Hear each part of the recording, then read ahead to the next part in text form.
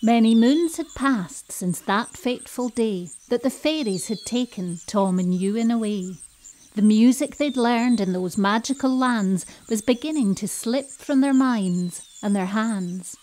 They spied distant smoke billow up through the trees and heard sounds of voices on the cool evening breeze. Said Ewan to Tom, "I'm beginning to tire. Shall we head over there and take rest by their fire?" Hello, strangers. Can we join you? We've been travelling a long time. Aye, of course. Come sit yourselves down.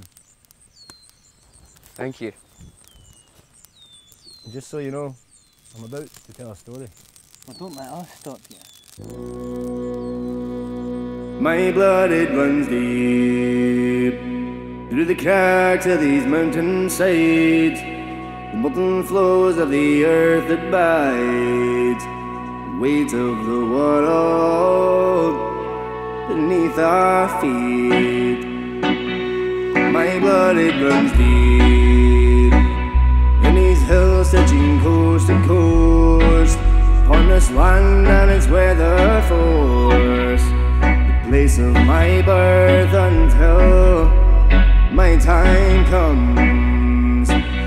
My blood, it runs deep in the green of her forestry, the evergreens and the ancient trees, the roots and the vines of my bloodline.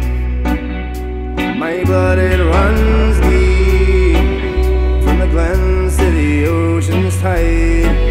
The river runs as its veins are wide, carried forth by the western winds.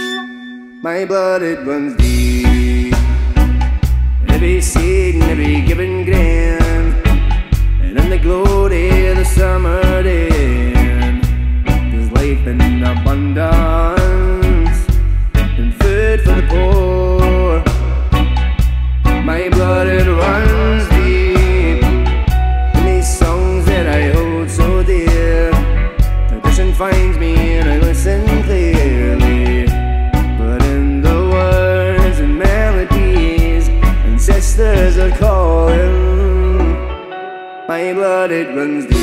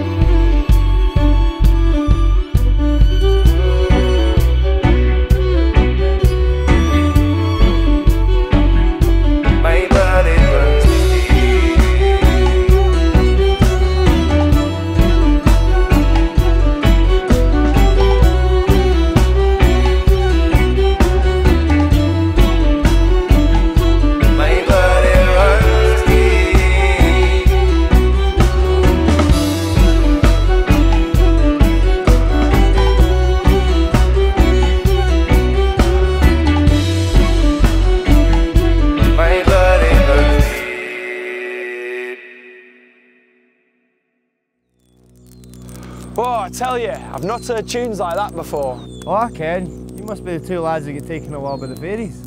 Aye, that's us. And rumour has it, you're starting to forget the tunes. Aye, I wish it wasn't so. You need to go see the blacksmith, who lives at the top of the tallest mountain in the glen. They say he has an enchanted forge where he can harness the energies of the other world and trap the music forever, forever, forever, forever.